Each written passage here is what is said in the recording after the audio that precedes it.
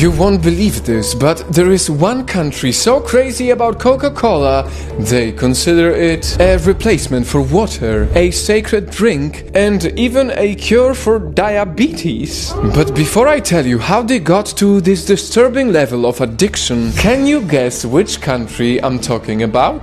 It is home to the world's largest pyramid. It has 69 different languages and is said to have the most number of taxis in the whole world. Is it A. Saudi Arabia, B. Mexico, C. Egypt? And the country that is most addicted to Coca-Cola is... Nightfall, get ready to hear about Mexico's disturbing Coca-Cola addiction.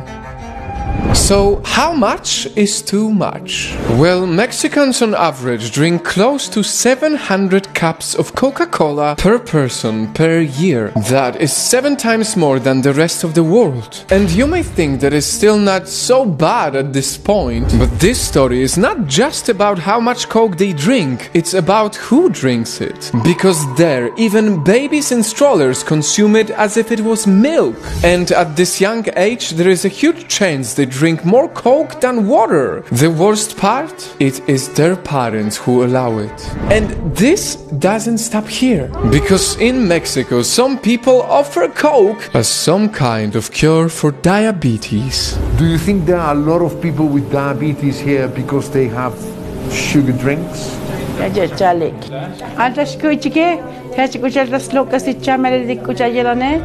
not just that, the same woman also uses Coke for her religious rituals, just like these locals from a small Mexican village who also pray over glasses of Coca-Cola as part of their traditional ceremony. Ahora ya es como considera el refresco sagrado.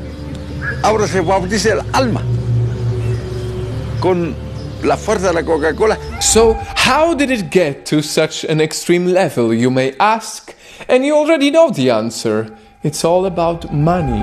Because as it turns out, drinking more Coke than any other nation is not entirely their choice. Coca-Cola simply has gained too much power, even reaching Mexico's politics.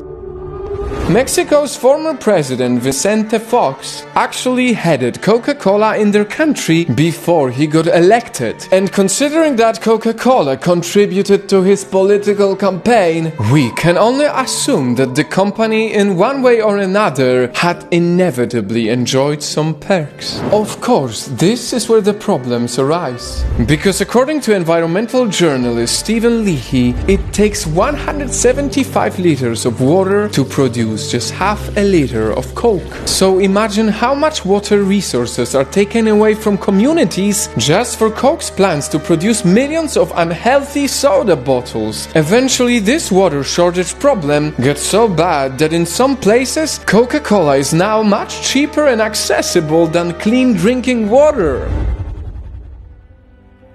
Right now, diabetes is still one of the top leading causes of death in Mexico.